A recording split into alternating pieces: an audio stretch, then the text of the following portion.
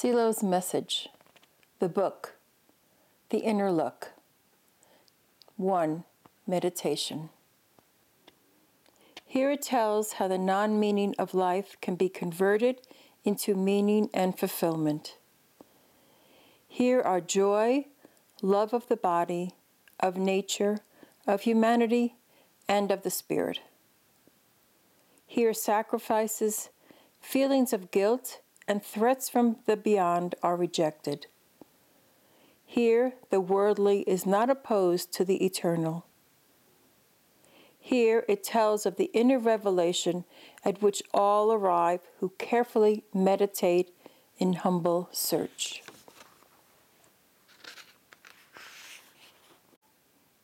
Two, disposition to comprehend. I know how you feel because I can experience your state, but you do not know how to experience the things I am speaking of. Therefore, if I speak to you without self-interest of that which makes the human being happy and free, it is worth your while to try to comprehend. Do not think that you will arrive at understanding by arguing with me. You may do so if you believe that in this way your understanding will become clearer, but is not the appropriate path in this case. If you ask me what attitude is appropriate, I will tell you that it is to meditate profoundly and without haste on what is explained here. If you reply that you are busy with more urgent things, I will answer that since your wish is to sleep or to die, I will do nothing to oppose it. Nor should you argue that you dislike my way of presenting things, for you do not criticize the peel when you like the fruit. I state things in the way I consider appropriate, not as might be desired by those who aspire to things remote from inner truth. 3. Non-meaning. Over many days I discovered this great paradox. Those who bore failure in their hearts were able to illuminate the final victory, while those who felt triumphant were left by the wayside, vegetating in their muted and diffuse life. Over many days, coming from the darkest of darkness, I arrived at the light, guided not by teachings but by meditation. Thus, I told myself on the first day, there is no meaning in life if everything ends with death. All justifications for actions, whether these actions are despicable or admirable, is always a new dream that leaves only emptiness ahead. God is something uncertain. Faith is something as variable as reason and dreams. What one should do may be thoroughly discussed, but in the end there is nothing that definitively supports any position. The responsibility of those who commit themselves to something is no greater than the responsibility of those who do not. I move according to my interests, and this makes me neither a coward nor a hero. My interests neither justify nor discredit anything. My reasons are no better than the reasons of others, nor are they worse. Cruelty horrifies me, but neither because of this nor in itself is it better or worse than kindness. What I or others say today is of no value tomorrow. To die is not better than to live, or never to have been born, but neither is it worse. I discovered, not through the teachings, but through experience and meditation, that there is no meaning in life if everything ends with death. 4. Dependence. The second day. Nothing that I do, feel, or think depends on me. I am mutable and depend on the action of my surroundings. When I want to change my environment or my I, it is the environment that ends up changing me. Then I seek the city or nature, social redemption, or a new struggle that will justify my existence.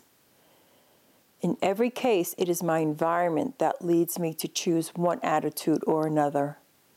In this way, my interests and my surroundings leave me here. I say then, it does not matter who or what decides. I say on these occasions that I have to live since I am in the situation of living. I say all this, but there is nothing that justifies it. I can make a decision, hesitate, or remain where I am. In any case, one thing only provisionally better than the other. Ultimately, there is no better or worse. If someone tells me that those who do not eat die, I will answer that this is indeed so, and that, spurred by their needs, they are compelled to eat. But I will not add that the struggle to eat justifies one's existence, nor will I say that this struggle is bad. I will simply say that all of this concerns an individual or collective fact related to the need for subsistence, but that it has no meaning in the moment that the last battle is lost. I will say, moreover, that I feel solidarity with the struggle of the poor, the exploited, and the persecuted. I will say that I feel fulfilled in this identification, but I understand that these feelings do not justify anything.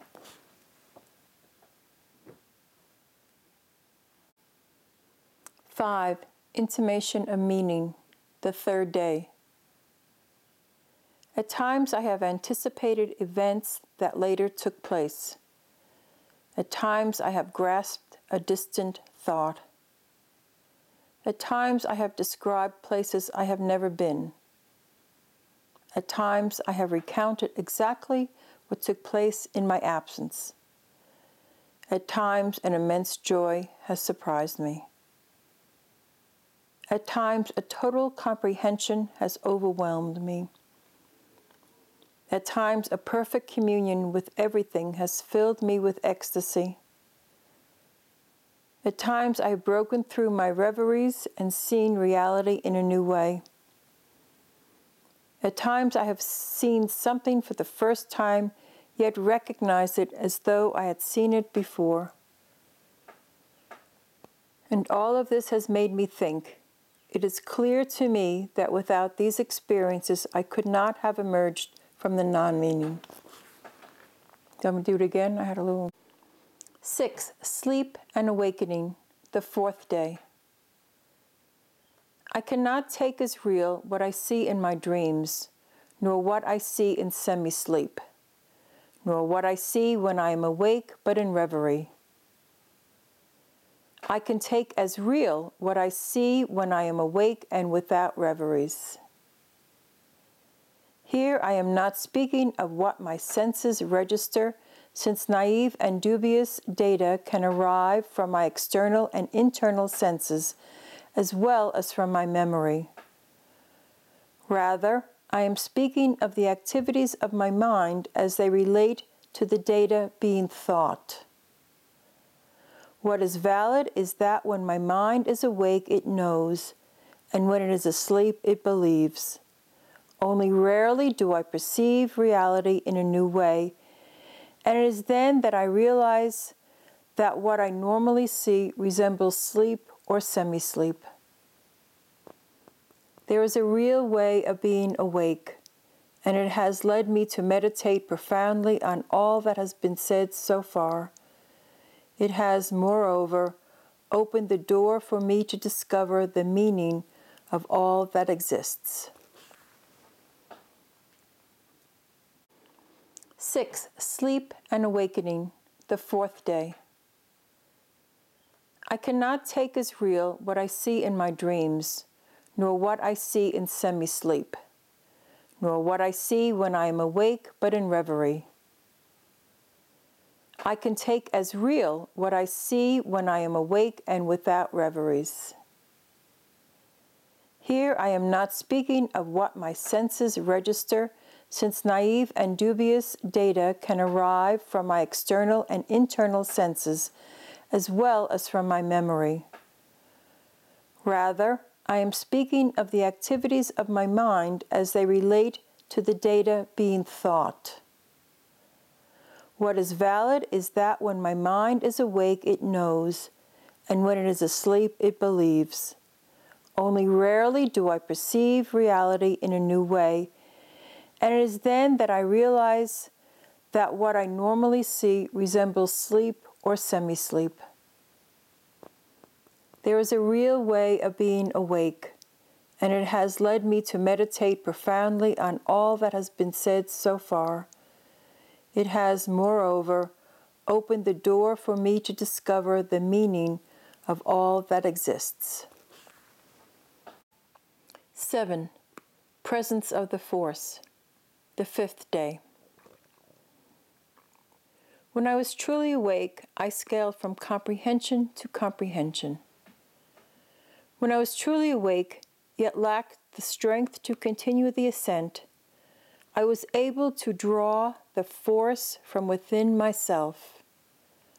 This force was present throughout my body. All of the energy was present, even in the smallest cells of my body, and it circulated more rapidly and more intensely than my blood. I discovered that the energy concentrated in those points of my body that were active and was absent when they were not. During illness, the energy was either lacking or it accumulated precisely in the areas of my body that were affected. But if I was able to reestablish the normal flow of the energy, many illnesses began to recede. Some peoples knew this, and through various procedures that seem strange to us today, they were able to reestablish the flow of the energy. Some peoples knew this, and they were able to communicate this energy to others, producing illuminations of comprehension and even physical miracles. 8. Control of the Force, the 6th day. There is a way of directing and concentrating the force that circulates through the body. In the body are points of control on which depend what we know as movement, emotion, and idea. When the energy acts in these points, it gives rise to motor, emotional, and intellectual manifestations. Depending on whether the energy acts more internally or superficially in the body, the states of deep sleep, semi-sleep, or wakefulness arise. Surely, the halos that surround the bodies or heads of the saints, or the great awakened ones in religious paintings, allude to this phenomena of the energy, which on occasion manifests more externally. There is a point of control of being truly awake, and there is a way of bringing the force to this point. When the energy is led to this point, all the other points of control move in a new way. Upon understanding this and hurling the force to the superior point, my entire body felt the impact of an enormous energy. This energy struck powerfully within my consciousness, and I ascended from comprehension to comprehension. But I also observed that if I lost control of the energy, I could descend to the depths of the mind. Then, seeing the dividing line between these mental states, I remembered the legends of heavens and hells. 9. Manifestations of the energy. The 7th day. This energy in motion could become independent of the body, yet still maintain its unity. This unified energy was really a sort of double of the body, corresponding to the co-anesthetic representation of one's own body within the space of representation. The sciences that deal with mental phenomena have not paid sufficient attention to the existence of this space or to the representations that correspond to the internal sensations of the body. The energy duplicated in this way, that is, imagined as if outside the body or separated from its material base, either dissolved as an image or was represented correctly, depending on the internal unity of the one carrying out this work. I was able to confirm that the exteriorization of this energy, which represented one's body as outside of one's body, could be produced even from the lowest levels of the mind. In these cases, a threat to the most basic unity of the living being provoked this response in order to safeguard the one who was in danger. That is why, in the trances of some mediums whose level of consciousness was low and whose internal unity was imperiled, these responses occurred involuntarily and were not recognized as being self-produced, but were attributed to other entities. The ghosts of certain peoples, like the spirits of some fortune tellers, were nothing but the doubles, the self-representations of those who felt themselves possessed. Having lost control of the force, their mental state was darkened in trance, and they felt controlled by strange beings that at times produced remarkable phenomena. Doubtless this was the case of many who were said to be possessed. What was decisive then was control of the force. All this changed completely my conception of both daily life and of life after death. Through these thoughts and experiences, I began to lose faith in death, and now I no longer believe in it, just as I no longer believe in the non-meaning of life. 10. Evidence of meaning, the 8th day. The real importance of an awakened life became evident to me. The real importance of eliminating internal contradictions convinced me. The real importance of mastering the force in order to achieve unity and continuity filled me with joyful meaning. 11. The luminous center, the 9th day. In the force was the light that came from a center.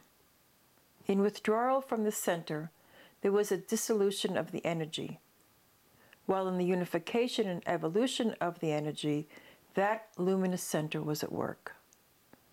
It did not strike me as strange to find a devotion to the sun god among ancient peoples, and I understood that while some worshiped this heavenly object because it gave life to the earth and to nature, others recognized in that majestic body the symbol of a greater reality.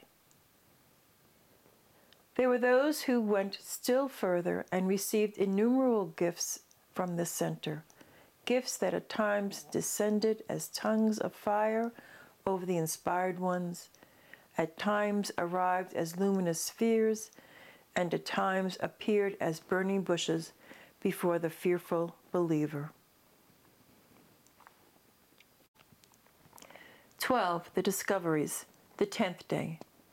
Few but important were my discoveries, which I summarize this way. Though the force circulates through the body involuntarily, it can be directed through conscious effort. Achieving an intentional change in the level of consciousness grants the human being an important glimpse of liberation from the natural conditions that seem to impose themselves on the consciousness. Within the body are points that control its diverse activities. There are differences between the state of being truly awake and other levels of consciousness. The force can be led to the point of real awakening.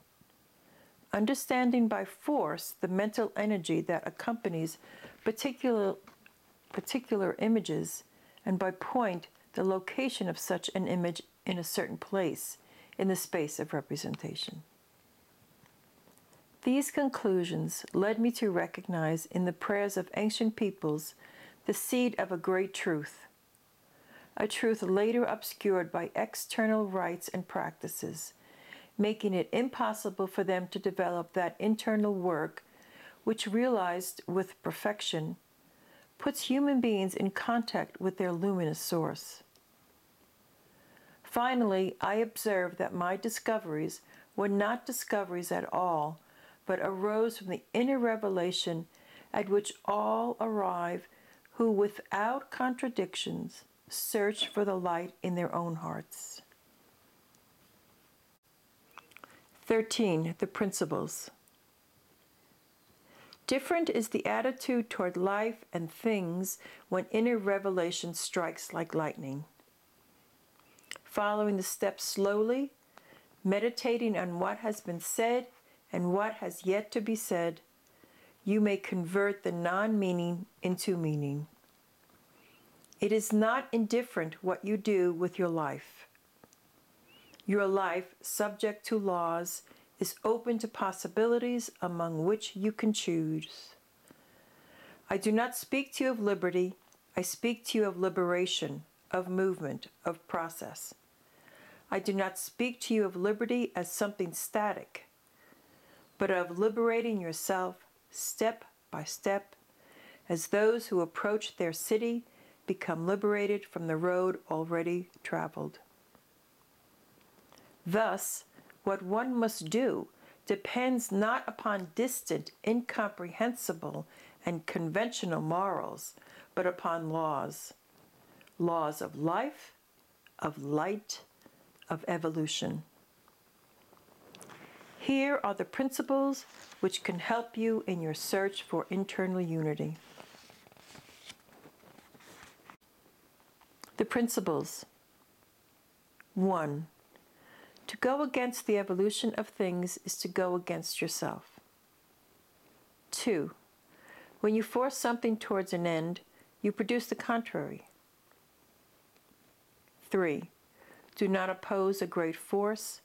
Retreat until it weakens, then advance with resolution. 4. Things are well when they move together, not in isolation. 5. If day and night, summer and winter are well with you, you have surpassed the contradictions. 6. If you pursue pleasure, you enchain yourself to suffering. But as long as you do not harm your health, enjoy without inhibition when the opportunity presents itself. 7. If you pursue an end, you enchain yourself. If everything you do is realized as though it were an end in itself, you liberate yourself. 8. You will make your conflicts disappear when you understand them in their ultimate root, not when you want to resolve them. 9. When you harm others, you remain enchained. But if you do not harm anyone, you can freely do whatever you want. 10. When you treat others as you want them to treat you, you liberate yourself. 11. It does not matter in which faction events have placed you. What matters is that you comprehend that you have not chosen any faction. 12. Contradictory or unifying actions accumulate within you. If you repeat your acts of internal unity, nothing can detain you. You will be like a force of nature when it finds no resistance in its path. Learn to distinguish a difficulty, a problem, an obstacle from a contradiction. While those may move you or spur you on, contradictions trap you in a closed circle with no way out. Whenever you find a great strength, joy, and kindness in your heart, or when you feel free and without contradictions, immediately be internally thankful. When you find yourself in opposite circumstances, ask with faith, and the gratitude you have accumulated will return to you transformed and amplified in benefit. 14. Guide to the inner road. If you understand what I have explained so far, you can, through a simple exercise, readily experience the manifestation of the force. It is not the same, however, to search for the correct mental position as if this were a question of approaching a technical task, as it is to enter the kind of emotional tone and openness that poetry inspires. The language used to transmit these truths, then, is intended to facilitate an attitude that makes it easier to be in the presence of internal perception rather than in the presence of an idea of internal perception. Now follow attentively what I will explain to you, because it concerns the inner landscape you may encounter when working with the force, and the directions you can imprint on your mental movements. On the inner road, you may walk darkened or luminous. Attend to the two roads that open before you. If you let your being cast itself toward dark regions, your body wins the battle and it dominates. Then sensations and appearances of spirits, of forces, of memories will arise. On this road you descend further and further. Here dwell hatred, vengeance, strangeness, possession, jealousy, and the desire to remain. Should you descend even further, you will be invaded by frustration, resentment, and all those dreams and desires that have brought ruin and death upon humanity. If you impel your being in a luminous direction, you will find resistance and fatigue at every step. There are things to blame for this fatigue in the ascent. Your life weighs, your memories weigh, your previous actions impede the ascent. The climb is made difficult by the action of your body, which tends to dominate. In the steps of the ascent, you will find strange regions of pure colors and unknown sounds. Do not flee purification, which acts like fire and horrifies with its phantoms. Reject startling fears and disheartenment. Reject the desire to flee towards low and dark regions. Reject the attachment to memories. Remain in internal liberty, indifferent toward the dream of the landscape, with resolution in the ascent. The pure light dawns in the summits of the great mountain chains, and the waters of 1,000 colors flow amid unrecognizable melodies toward crystalline plateaus and prairies. Do not fear the pressure of the light, which pushes against you with an increasing strength the closer you draw towards its center. Absorb it as though it were a liquid or a wind. Certainly it is life. When you find the hidden city in the great mountain chain, you must know the entrance, and you will know it in the moment your life is transformed. Its enormous walls are written in figures, are written in colors, are sensed. In this city are kept the done and the yet to be done. But for your inner eye, the transparent is opaque. Yes, the walls are impenetrable to you. Take the force of the hidden city. Return to the world of dense life with your brow and your hands luminous.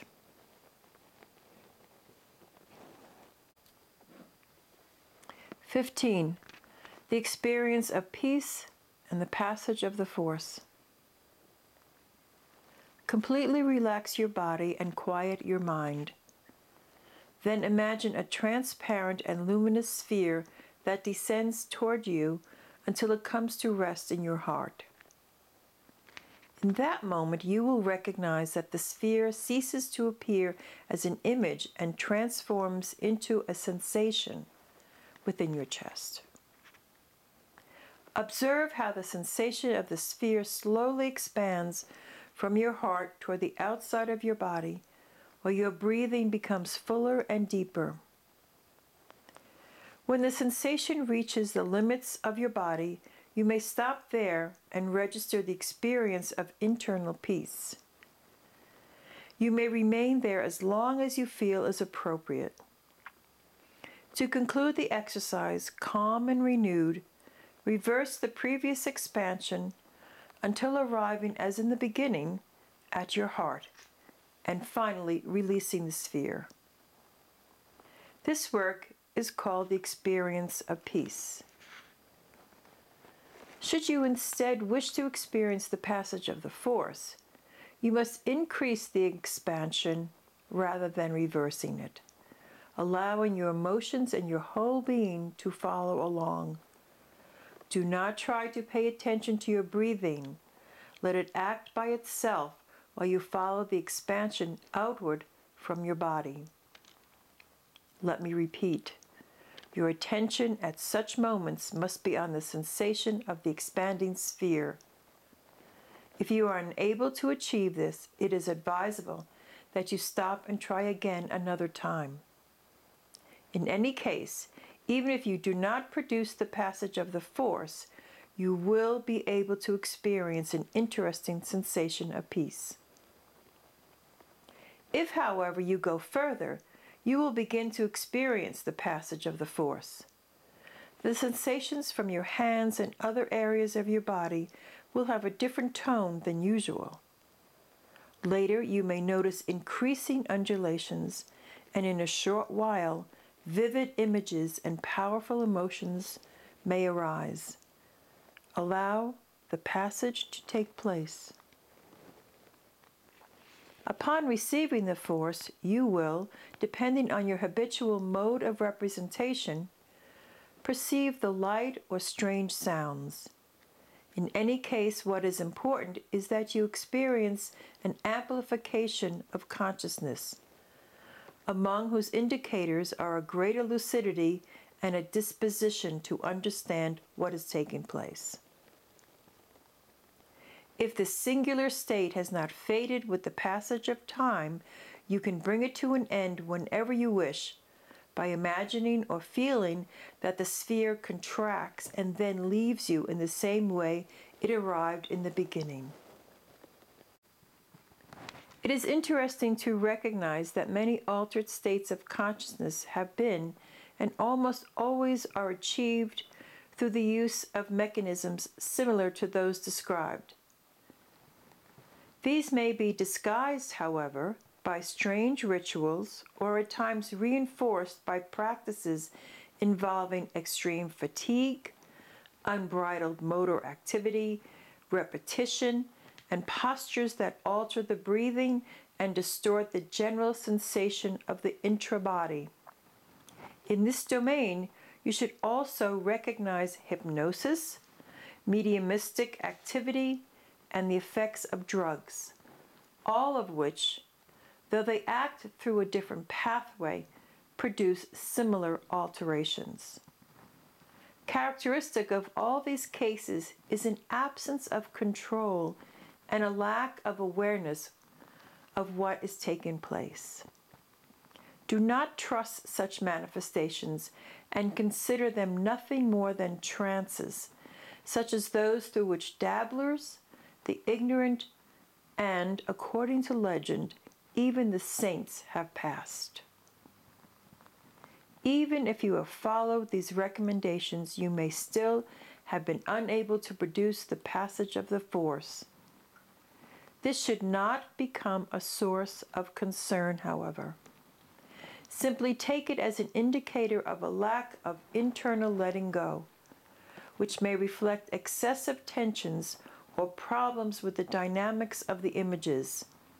In sum, a fragmentation of emotional behavior, something that will, moreover, also be present in your daily life. 16. Projection of the Force.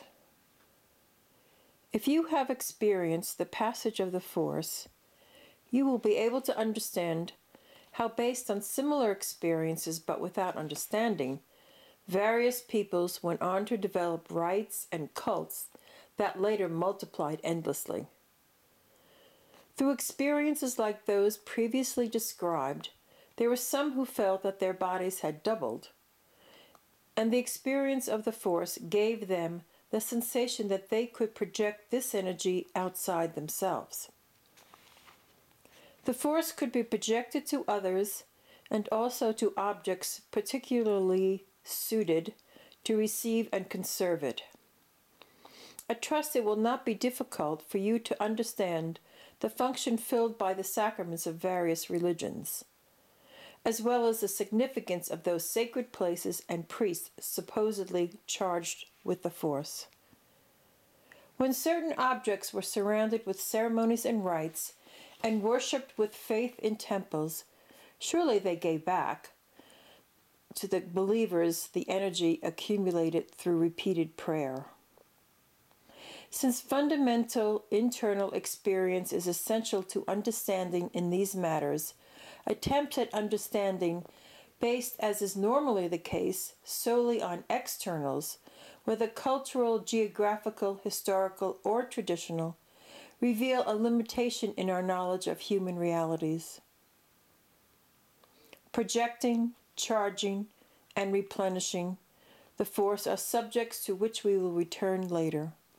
For now, let me say that this same mechanism continues to operate even in desacralized societies, where leaders and others imbued with prestige are surrounded by a special aura in the eyes of those who would like to see them, touch them, acquire a scrap of their clothing or their possessions. This occurs because all representations of the heights extend from eye level upward, above the normal line of sight, and the higher ups are those who possess kindness, wisdom, and strength. There in the heights above, we also find the hierarchies, the powers that be, and the flags of state.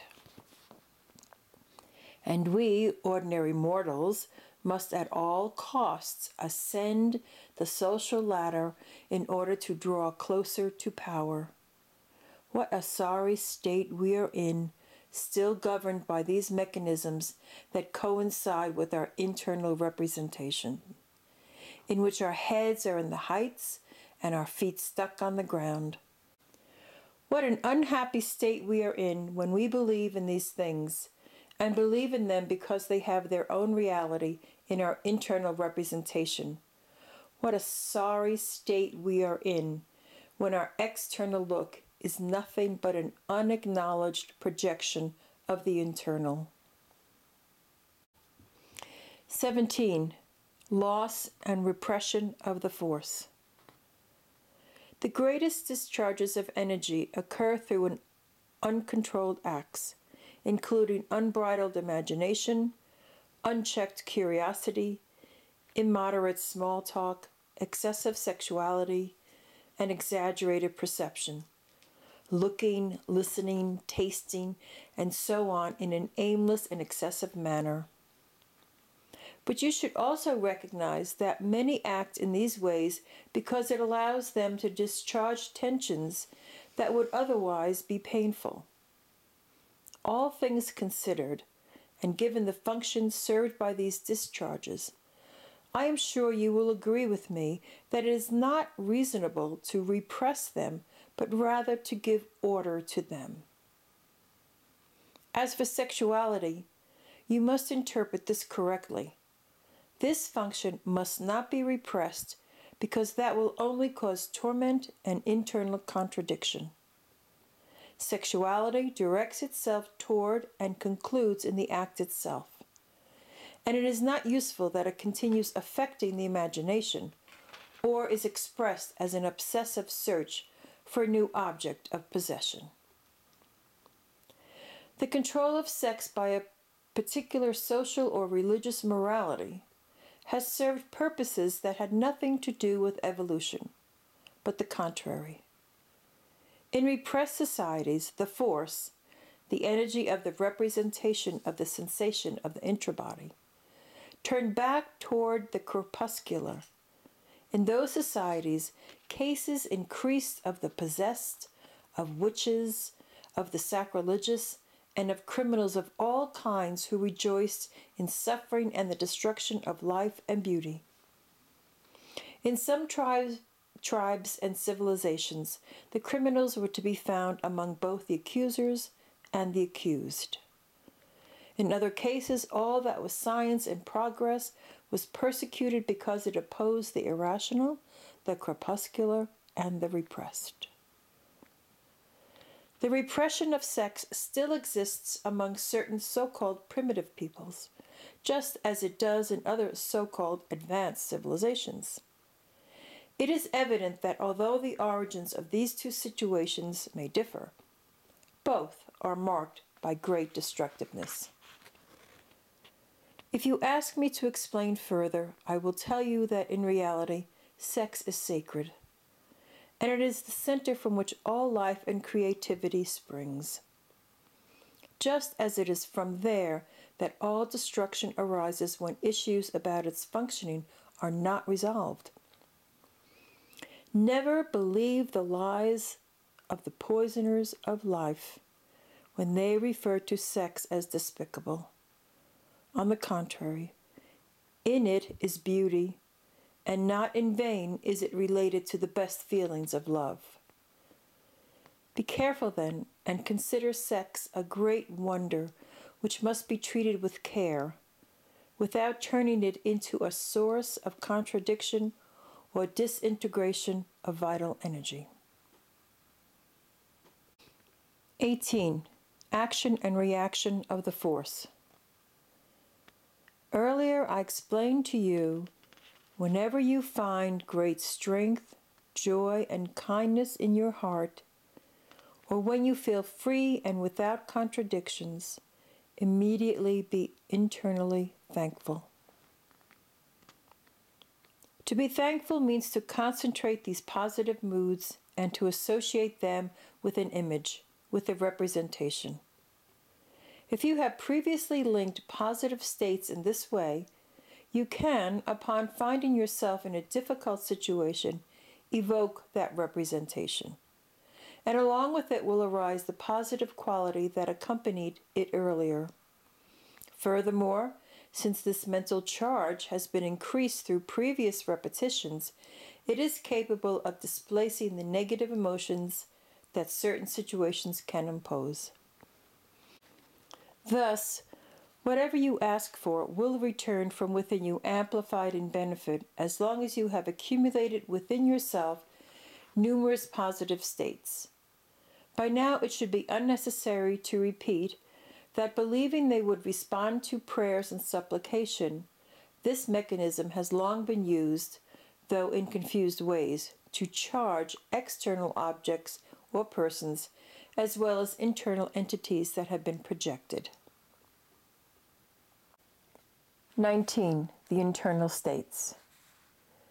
You must now gain sufficient insight into the various internal states you may find yourself in throughout the course of your life, and particularly in the course of your evolutionary work. I have no way to describe these states except by using images, in this case allegorical ones.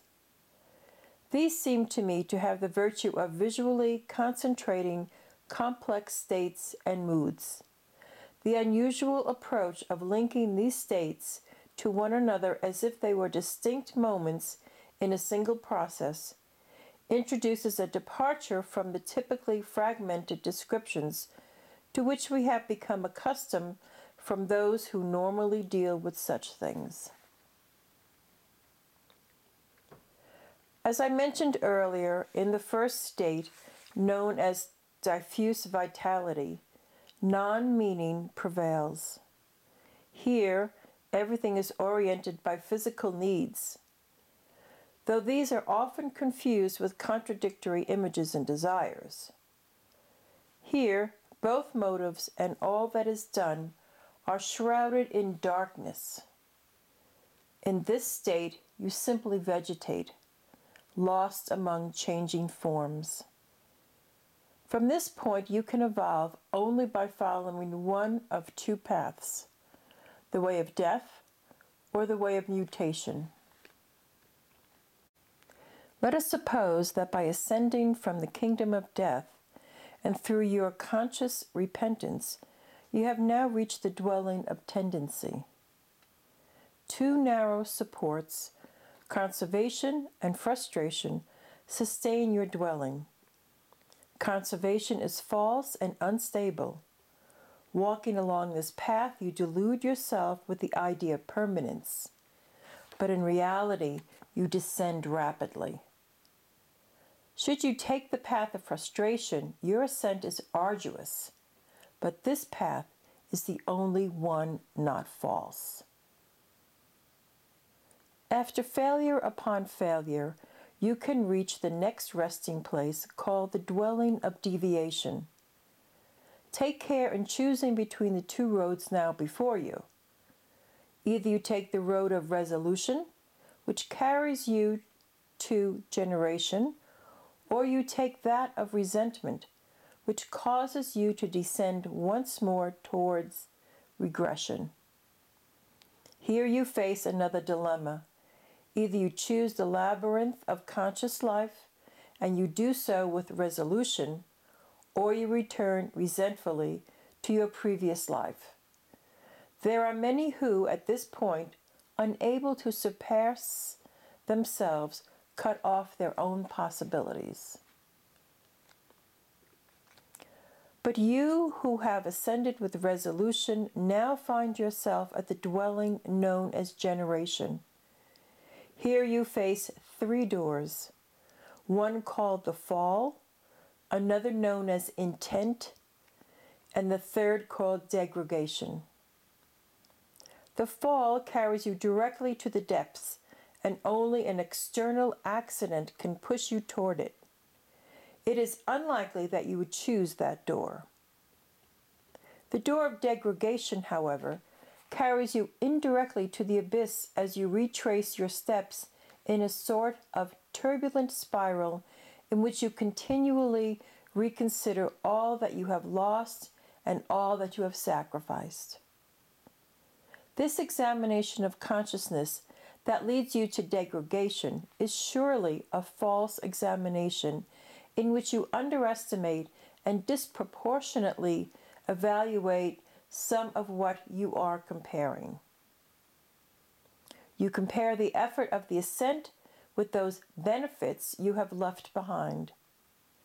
But if you examine things more closely, you will see that you have not abandoned anything for the ascent, but rather for other reasons. Degradation begins then when you misrepresent motives that were not really related to the ascent. I ask you now, what betrays the mind? Perhaps it is the false motives of initial enthusiasm. Perhaps it is the difficulty of the undertaking. Perhaps it is the false memories of sacrifices that never were, or that were made for other reasons. Saying this, I ask you now. Some time ago your house burned down, and because it did, you chose the ascent. Or do you now think that because of this ascent, your house burnt down? Have you perhaps noticed what has happened to the other houses around you? There is no doubt that you must choose the middle door, that of intent. Climbing the stairway of intent, you will reach an unstable dome. From there, take the narrow, winding passageway known as volubility, until you reach a vast and empty space like a platform, which bears the name open space of the energy. In that open space, you may be frightened by the immense, deserted landscape and the terrifying silence of this night, transfigured by enormous and immobile stars. There, directly over your head, you will see set in the firmament the suggestive form of the black moon, a strange eclipsed moon located exactly opposite the sun. Here you must await the dawn patiently and with faith, for nothing bad can happen if you remain calm. You may, upon finding yourself in this situation, want to arrange an immediate way out of there. However, should you try to leave instead of prudently awaiting the day, you could end up blindly groping your way anywhere. Remember that all movement here in the darkness is false and generically called improvisation. If, forgetting what I tell you now, you begin to improvise movements, be certain that you will be dragged by a whirlwind down paths and past dwellings to the darkest depths of dissolution. How difficult it is to comprehend that the internal states are linked one to another. If you could see what inflexible logic the consciousness has, you would realize that those who blindly improvise in this situation inevitably begin to degrade themselves and others. Then feelings of frustration arise in them, and later they fall into resentment and finally into death, forgetting all they had at one moment managed to perceive. If in that open space you manage to reach the day, the radiant sun will rise before your eyes, illuminating reality for the first time. Then you will see that in everything that exists, there lives a plan.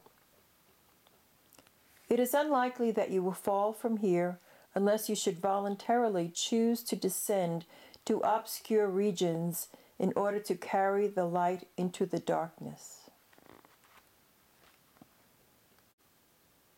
It would not be useful to develop these subjects further, because without experience, they can only mislead by transferring to the field of the imaginary something that can actually be achieved.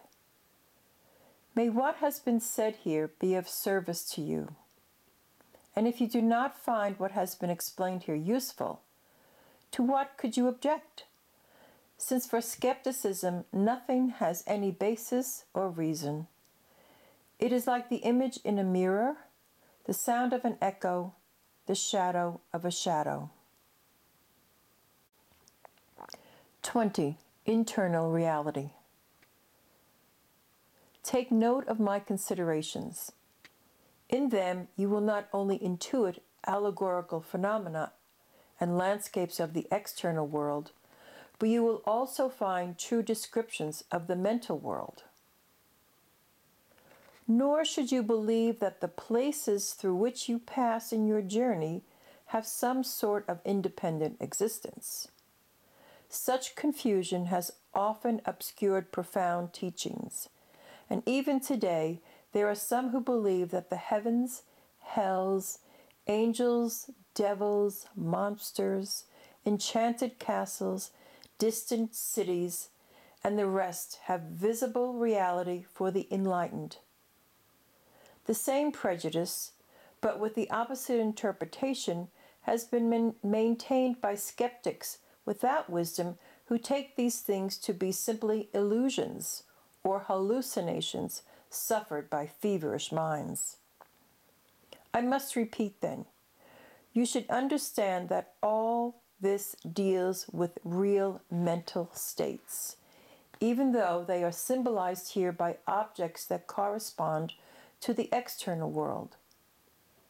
Remember what I have said and learn to discover the truth behind the allegories, which on occasion lead the mind astray, but at other times translate realities that would be impossible to grasp without such representation.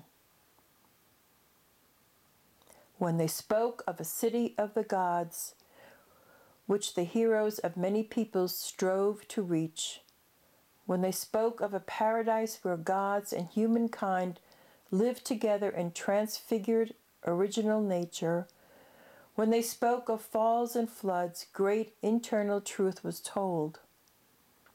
Later, the Redeemers brought their messages and came to us in double nature to reestablish that lost unity for which we yearned. Then, too, great inner truth was told. However, the fusing of the inner look with the external world forces this look to travel new paths. The heroes of this age fly toward the stars. They fly through regions previously unknown. They fly out from their world, and without knowing it, they are impelled toward the internal and luminous center.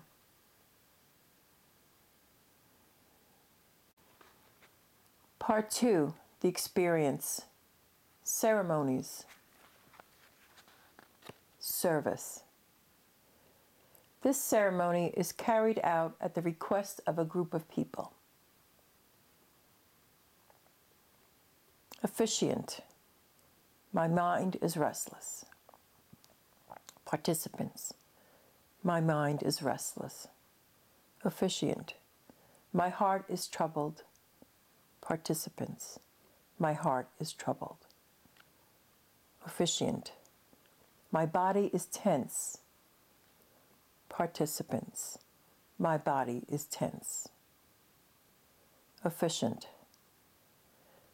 I relax my body, my heart, and my mind. Participants. I relax my body, my heart, and my mind.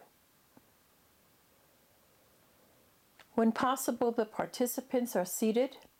The assistant stands, reads a principle or a passage from the inner look suited to the circumstances, and invites the participants to meditate on it.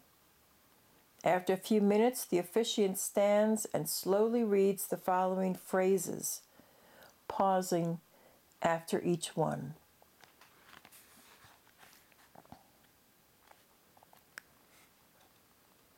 Officiant. Completely relax your body and quiet your mind.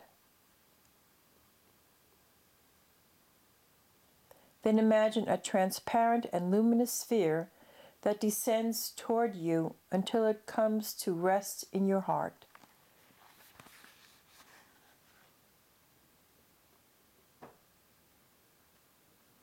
Notice that the sphere begins to transform into an expanding sensation within your chest.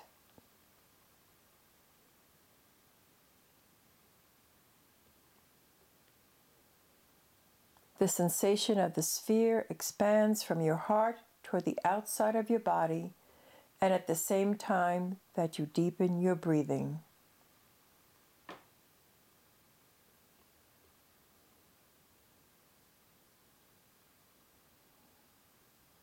You will feel new sensations in your hands and the rest of your body.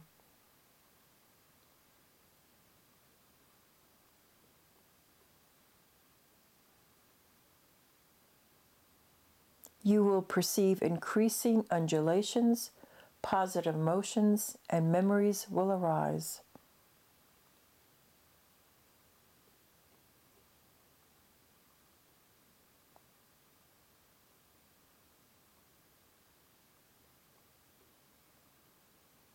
Allow the passage of the force to take place freely.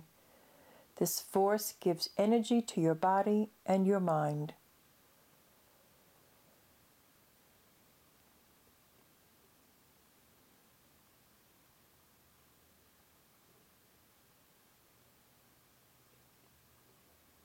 Let the force manifest within you.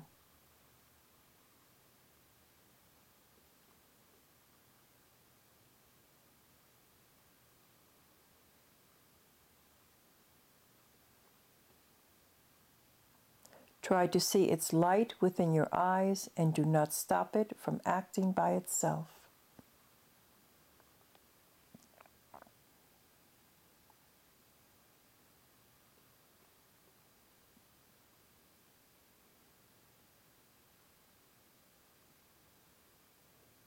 Feel the force and its inner light.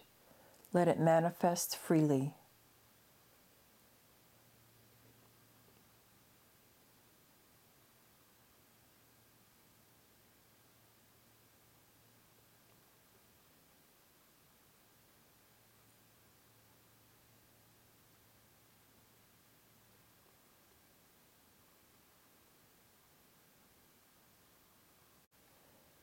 With this force that we have received, let us concentrate our minds on the fulfillment of what we truly need.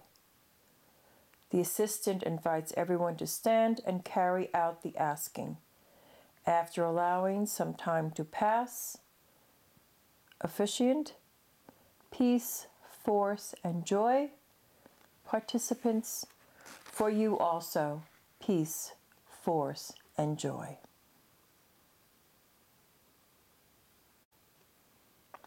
Laying on of hands. This ceremony is carried out at the request of one or more persons. The officiant and assistant are standing. Officiant, my mind is restless. Participants, my mind is restless. Officiant, my heart is troubled. Participants, my heart is troubled. Officiant, my body is tense. Participants, my body is tense.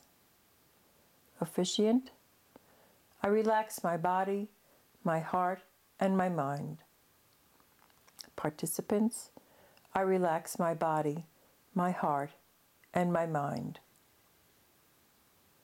The officiant and the assistant sit down and allow some time to pass. The officiant stands. Officiant, if you wish to receive the force, you should understand that at the moment of this laying on of hands, you will begin to experience new sensations. You will perceive increasing undulations. Positive emotions and memories will arise. When this occurs, allow the passage of the force to take place freely. Let the force manifest within you and do not stop it from acting by itself. Feel the force and its inner light. Let the force manifest freely. After some time, the assistant stands. Assistant. Those who wish to receive the force may stand. For a large number of participants, the assistant invites them to remain standing at their seats. For smaller numbers, participants are invited to form a circle around the officiant. After a brief time, the officiant begins the laying on of hands. If necessary, the assistant may aid the circulation of the participants, at times accompanying some to their seats. Following the laying on of hands, some time is given for participants to assimilate the experience. Assistant. With this force that we have received, let us concentrate our minds on the fulfillment of what we truly need. Or let us concentrate our minds on the fulfillment of what a loved one truly needs. The assistant invites participants to stand and silently carry out their askings. On occasion, one of the participants may formulate an asking for someone else, whether present or not. After letting some time pass, officiant, peace, force, and joy. Participants, for you also, peace, force, and joy. Well-being. This ceremony is carried out at the request of a group of people. When possible, the participants are seated. The officiant and assistant are standing. Assistant. We are gathered here to turn our thoughts to those dear to us. Some of them are facing difficulties in their emotional lives, some in their relationships with others, some with their health. To them we direct our thoughts and our best hopes. Officiant. We have faith that our call for well-being will reach them. Let us think of those dear to us. Let us feel the presence of those dear to us. Let us experience contact with those dear to us. Assistant. Let us take some time to meditate on the difficulties that they are facing. A few minutes are given so that the participants may meditate. Officiant. Now we would like these people to feel our best hopes for them. A wave of relief and well-being will reach them. Assistant. Let us take a short time to mentally locate the situation of well-being that we wish for our loved ones. A few minutes are given for participants to concentrate their minds on this. Officiant. We conclude this ceremony by allowing the opportunity for those who desire to feel the presence of those loved ones who, although they are not here in our time or in our space, are connected to us in this experience of love, peace, and warm joy. A short time is given for this. Officiant. This has been good for others, comforting for us, and inspiring for our lives. Greetings to everyone immersed in this current of well-being, which has been strengthened by the best wishes of all those present. Protection. This ceremony may be carried out for an individual or a group. Everyone is standing. The officiant and the assistant are facing the children who are surrounded by the other participants. Assistant. The purpose of this ceremony is to give children participation in our community. Since ancient times, children have been the focus of ceremonies such as namings and baptisms. Through these ceremonies, people have recognized a change of status in stage of life. There are today and have long been civil formalities that record the date and place of birth and other information. However, the spiritual transcendence that accompanies a ceremony of this kind has nothing to do with the cold formalities of written documents. Rather, it flows from the joy of parents, family, and friends when children are publicly introduced to the community.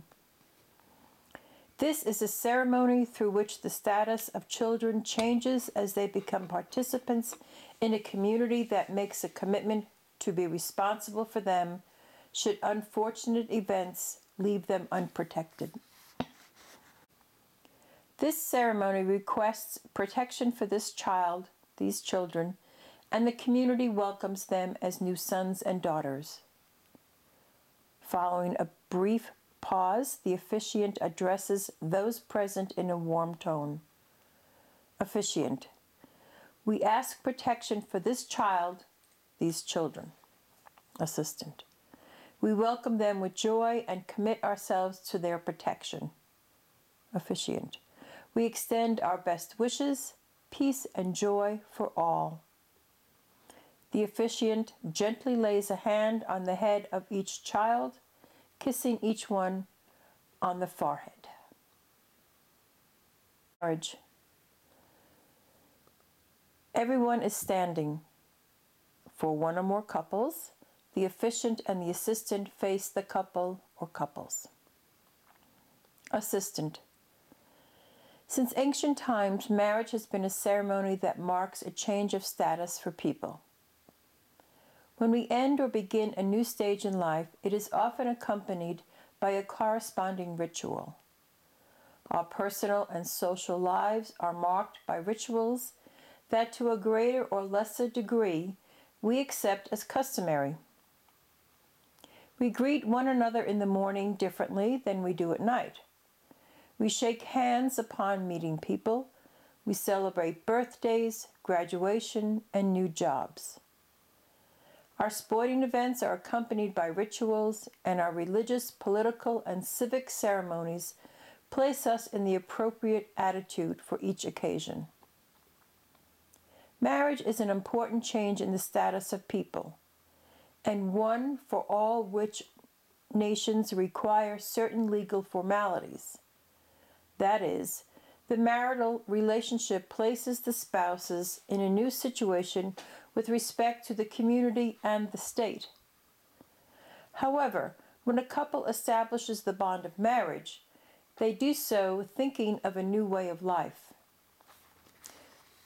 They do so with profound feelings and not merely as a formality.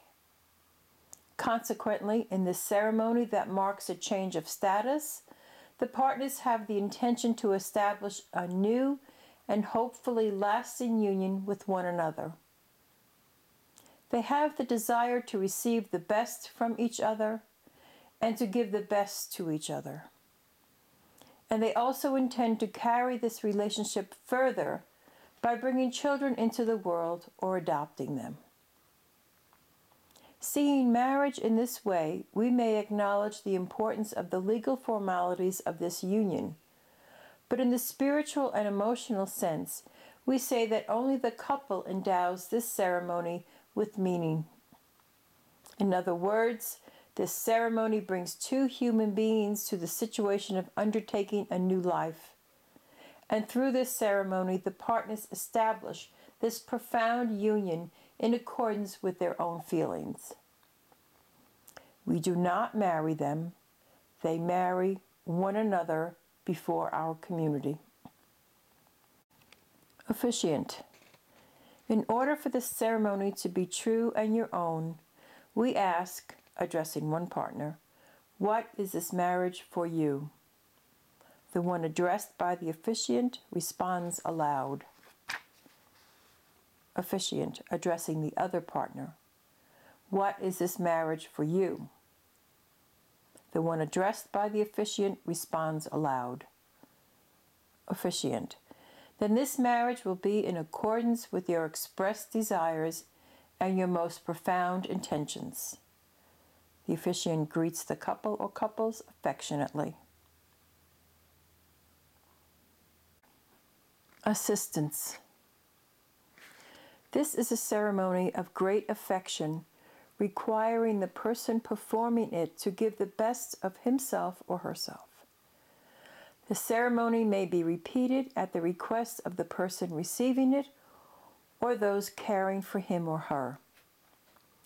The officiant is alone with the dying person. Regardless of whether the person who is dying appears lucid or unconscious, the officiant comes close to them and speaks slowly in a voice that is soft and clear. Officiant. The memories of your life are the judgment of your actions.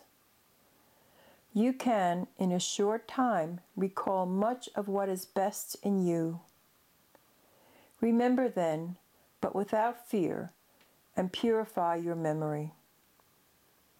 Gently remember and calm your mind. The officiant remains silent for a few minutes and then resumes, reading in a voice of the same tone and intensity. Reject startling fears and disheartenment. Reject the desire to flee toward low and dark regions. Reject the attachment to memories. Remain in internal liberty, indifferent toward the dream of the landscape. Resolve now to begin the ascent. The pure light dawns in the summits of the great mountain chains, and the waters of 1,000 colors flow amid unrecognizable melodies toward crystalline plateaus and prairies.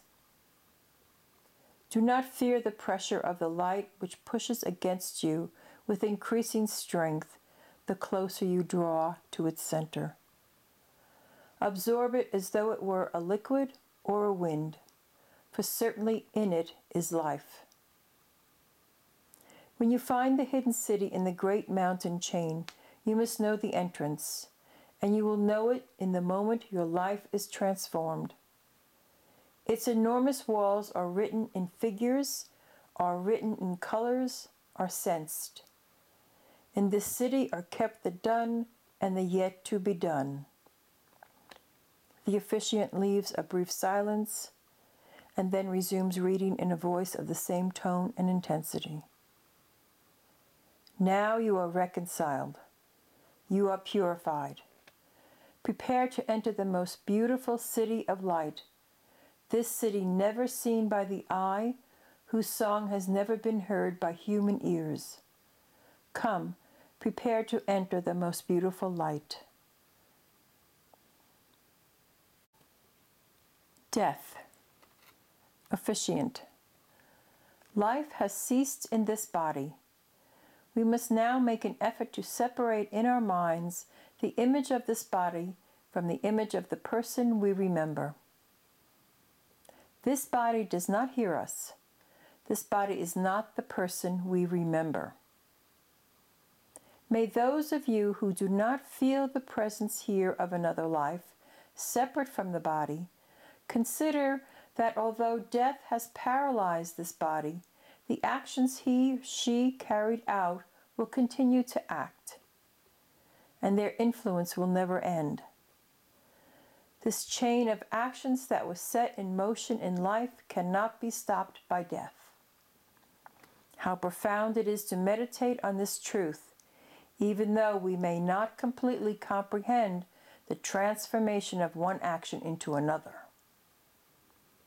And may those of you who do feel the presence of a separate life consider that death has only paralyzed this body, that the mind has once again triumphantly freed itself, opening its way toward the light. Whatever our views, let us not weep for this body. Rather, let us meditate on the root of our beliefs, and a gentle and silent joy will come to us. Peace in the heart, light in the understanding. Death. Officiant. Life has ceased in this body. We must now make an effort to separate in our minds the image of this body from the image of the person we remember. This body does not hear us. This body is not the person we remember. May those of you who do not feel the presence here of another life, separate from the body, consider that although death has paralyzed this body, the actions she carried out will continue to act, and their influence will never end. This chain of actions that was set in motion in life cannot be stopped by death. How profound it is to meditate on this truth, even though we may not completely comprehend the transformation of one action into another. And may those of you who do feel the presence of a separate life consider that death has only paralyzed this body, that the mind has once again triumphantly freed itself, opening its way toward the light. Whatever our views, let us not weep for this body. Rather, let us meditate on the root of our beliefs, and a gentle and silent joy will come to us.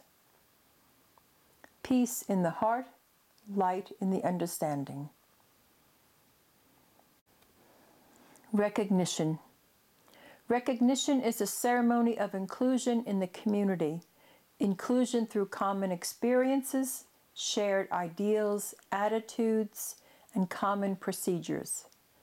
The ceremony is carried out at the request of a group of people and following a service. Those who will participate should have the written text. The officiant and assistant stand. Assistant. This ceremony has been requested by people who wish to actively include themselves in our community. Through this ceremony, they express a personal and social commitment to work to improve their own lives and the lives of those around them. The assistant invites those who wish to give testimony to stand. Officiant. The pain and suffering that human beings experience recedes when good knowledge advances, not knowledge at the service of selfishness and oppression. Good knowledge leads to justice. Good knowledge leads to reconciliation. Good knowledge also leads us to decipher the sacred in the depths of our consciousness. Assistant and those giving testimony read, "We consider the human being to be the highest value, above money, the state, religion, the models, and social systems. We promote liberty of thought. We promote equal rights and equal opportunities for all human beings. We recognize and applaud diversity in customs and cultures. We oppose all discrimination. We consecrate just resistance against all forms of violence, physical, economic, racial, religious, sexual, psychological, and moral." Officiant. Just as no one has the right to discriminate against others for their religion or their non-religiousness, we affirm our right to proclaim our spirituality and our belief in immortality and the sacred. Our spirituality is not the spirituality of superstition. It is not the spirituality of intolerance. It is not the spirituality of dogma. It is not the spirituality of religious violence. It is the spirituality that has awakened from its deep sleep to nurture the best aspirations of the human being. Assistant and those giving testimony read, "We want to give coherence to our lives, to make coincide what we think, what we feel, and what we do. We want to surpass bad conscience by acknowledging our failures. We aspire to persuade and to reconcile. We make a commitment to increasingly fulfill the rule that reminds us to treat others as we want to be treated." Officiant.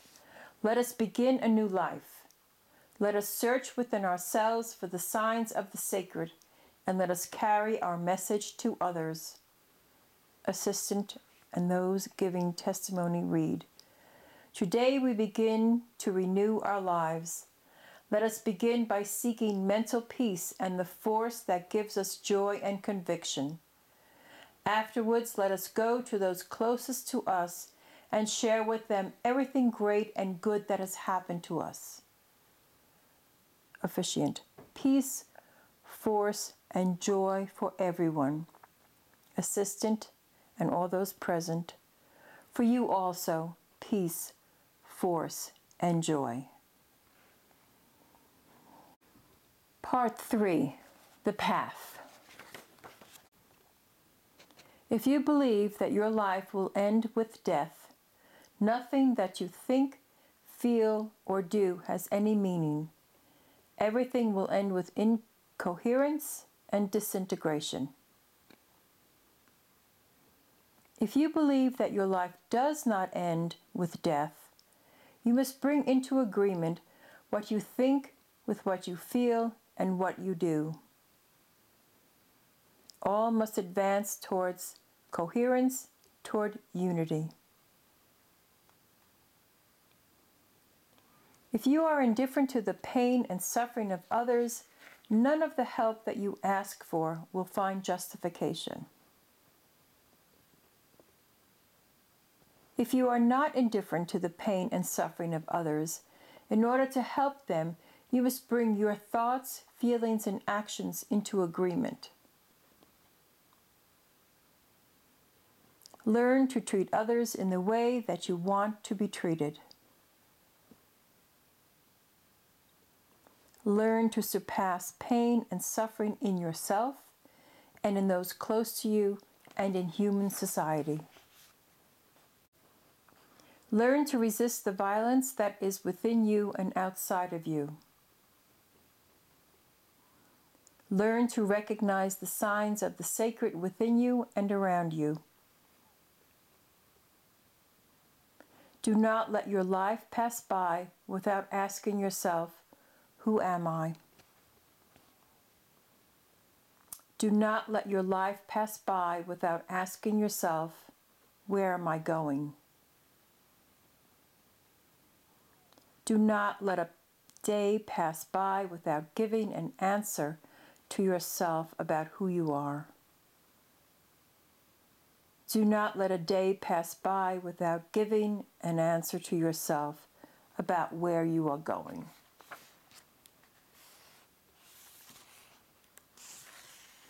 Do not let a great joy pass without giving thanks internally. Do not let a great sadness pass without calling into your interior for the joy that you have saved there.